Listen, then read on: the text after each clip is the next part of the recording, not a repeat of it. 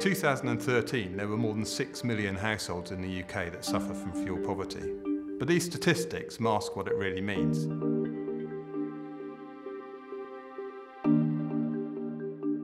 If you've ever had to go for a few days with the heating broken down, you'll know what it means to not be able to keep your home warm. Imagine having to live throughout a winter with that problem, not being able to get warm enough, and then having the worry of the bills that will come in the spring. So why are there so many people facing the misery of cold homes? There are three really important factors. The first is obvious, the cost of fuel, particularly the fuel you use for heating, be that electricity or gas or oil or coal. The second factor is the income that the household actually has. How much money has it got to spend on the necessities, the food, clothing, and of course heating and our fuel bills? The third factor is really important, and that's the energy efficiency of the home, how well insulated it is, and how well the heating system turns the fuel we buy and put into it into warmth in the home. These different factors, the low income, the expensive fuel, the inefficient housing, often find they combine in inner city areas where you've got older housing, but also, and an issue that's often overlooked, they combine in rural areas where you've got old cottages, older buildings. They're often off the gas grid, so you haven't got access to gas, which is the cheapest, most controllable form of heating, and therefore the easiest for people to use to combat a cold home.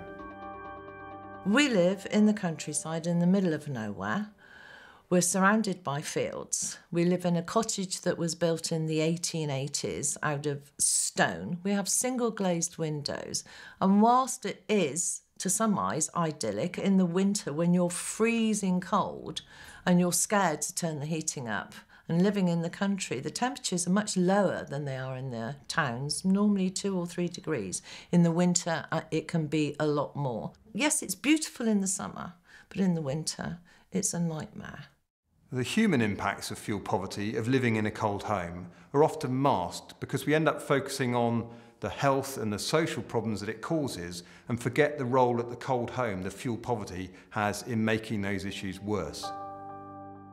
It does, you just get a down feeling all the time because you're just cold. You know, you have to put extra layers on. There's times I just sit here and I don't want to get up. I know I have to go in the kitchen. It's cold in there. I have to go upstairs to clean the bathroom. I know it's cold.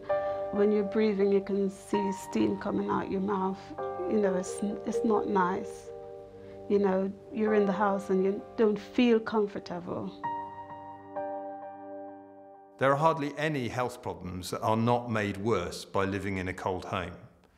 Some of those are well understood. Cardiovascular diseases, respiratory problems like bronchitis, asthma, those all become much worse by living in a cold home. But fuel poverty just makes people more ill, often chronically so. And it's not just physical illness, it's also the illness that can result from just the misery of living in a cold home, mental illness and depression. If you'd asked me a year or two ago whether I would ever need antidepressants, I would have said no. I'm in control of my life and my mind. I'm not a person that would need that. The constant being cold, it just wears you down, cold and alone.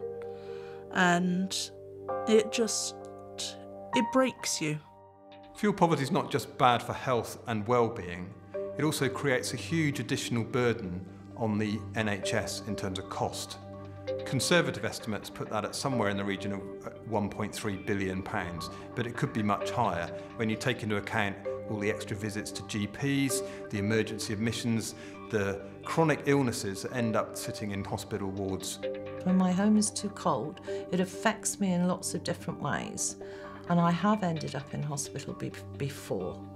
But now, there's no worry. I know that when the winter comes, my home is going to be warm enough to keep me well.